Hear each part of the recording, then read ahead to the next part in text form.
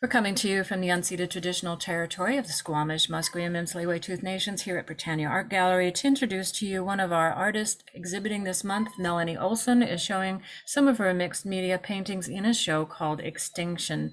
Melanie, you talked before about one of your images, and I'm hoping that you will pick another one and tell us a little bit more about it. Absolutely. The next image we're going to look at is called Jellyfish or Majestic.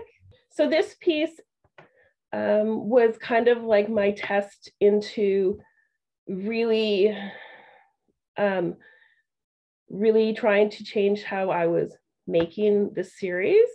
I up till now had been working primarily with like a monotonal color palette of different shapes or textures or patterns, and just seeing where that would go. And this time it was around Christmas of, not this past Christmas, but the previous Christmas. And I guess I was just a little sad or just nostalgic or something. And I always found when I was a child, my grandmother would make quilts, and they were always very comforting. So I used that idea and I created a paper quilt on the surface.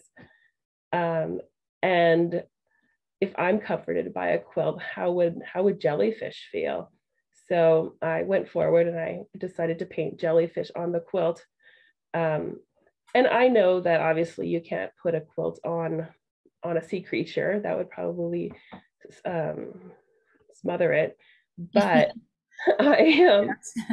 I just felt that, you know, with these beautiful colors of like the quilt pattern, we're kind of comforting ourselves every day in thinking, oh yeah, I'm doing something for the environment, or what I'm doing is helping. But there's so many different aspects and so many different layers of the damage we've done to the environment that no amount of covering it up is going to take away from the fact that we've really harmed just like a huge portion of the planet underwater, not just to say on land too. And we need to be more aware of it and cognizant of it.